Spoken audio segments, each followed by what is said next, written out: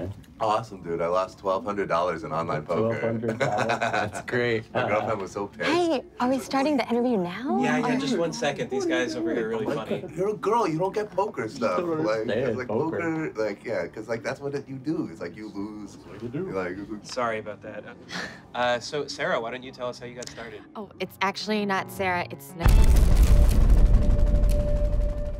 From a very early age, I knew that I was gonna be a woman one day. As with all callings, you don't choose it, it chooses you. Being a woman in the entertainment industry gives you this really special opportunity to work with so many different types of men.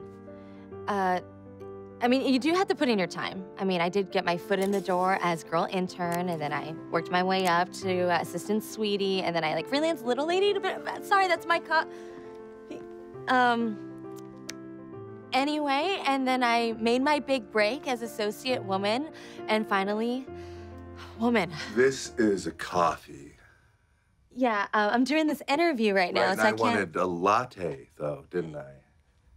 Yeah, but maybe someone else can help you? Okay, thanks, ma'am.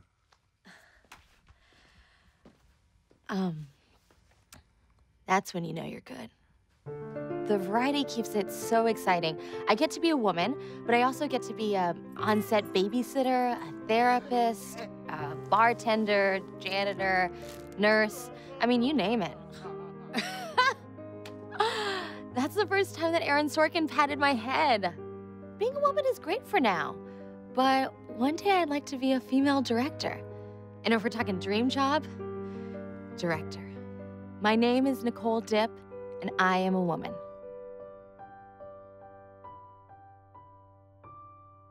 It's like when literally anybody else has an idea, he listens. But when I do it, he looks at me like I'm stupid. And like, I don't know what to do.